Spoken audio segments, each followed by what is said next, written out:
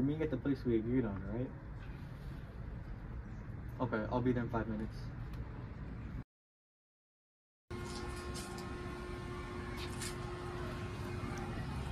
Hey, it's dark here. What's that about? Yeah, no shit, it's supposed to be. Did you bring anyone with you? Of course not, but why? I mean, it seems like all information on you just disappears after we all drop out. Do you really want to know what I do? I have my own friends, right next to you, at your secret government agency. How did you know? I kill people for a living. It's always the people you least expect, huh? So, are you going to help me or not? Well, it's not like I have a choice. That's right, you're going to help me as you've always done. You manipulative, self-centered... Wow! Fine now, huh?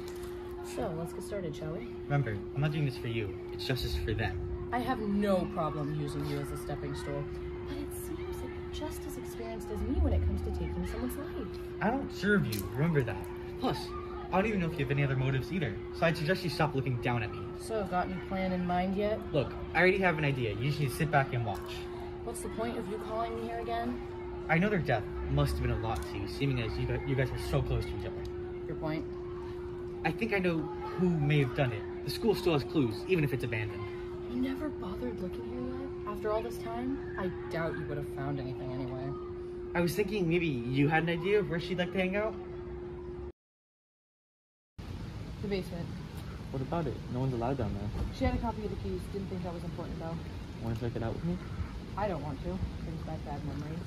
But follow me. Right, I'll be right behind you. You sure you want to go down there? You don't know what might happen. You seem hesitant.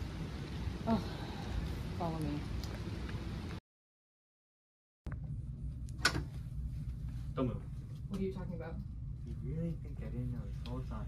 So, you know, with how you used to be, I thought I'd be able to kill you both down here and bury you next to each other. You really are a fool. Like, I trust someone like you.